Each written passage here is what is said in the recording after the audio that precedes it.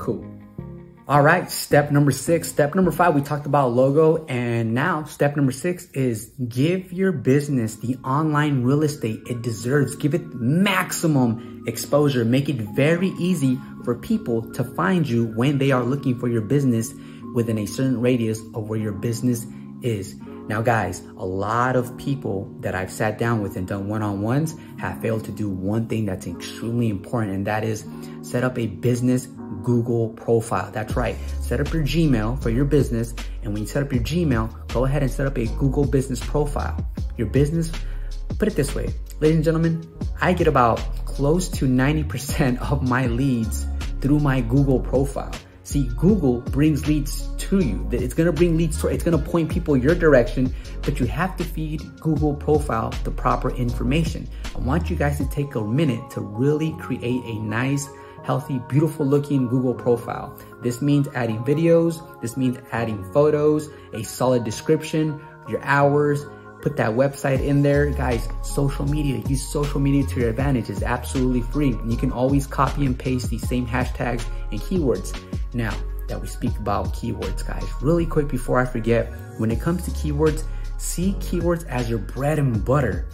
What that means is when someone types in 360 photo booth, Austin, Texas. If you guys rank for that keyword, traffic is going to come your way because you've created content and constantly putting that exact long tail keyword in your descriptions and your titles, H1s, H2s. So focus on the keywords that you guys want to rank for. In addition to that, guys, use YouTube to your advantage. Post YouTube videos from your actual, events. Post those videos, post those photos on social media, and post a minimum of twice a week. Now, I understand some of you guys might not have any videos because you're barely getting started. You might not even have any photos as well. Well, guess what? Here's what I'm going to do. I'm going to go on my website. I'm going to upload a folder that has over 360 videos. This is a massive file, by the way, over 360 videos.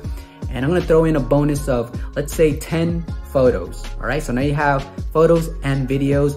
You guys can download all those videos and photos as a bonus for $15 on my website. Think about that. It's $15 is like a Chipotle burrito combo. So you guys are like hooking me up with a Chipotle burrito combo, which is pretty dope. So for $15, once again, guys, you can get all those videos on my website. I'll go ahead and place the link on the description below. I meant to say in the description below. So you guys have access to over 360 videos plus a bonus of 10 photos. Okay. So I hope that helps, guys. Now that we're moving right along, you guys are probably thinking, well, David, what about a website? A website is awesome. If you can get a website and develop that website through Wix, Wix is very user-friendly when it comes to getting templates and building a website for your photo booth business. I recommend Wix just because it's made it very easy for me to not only look at the analytics and set up like a beautiful profile.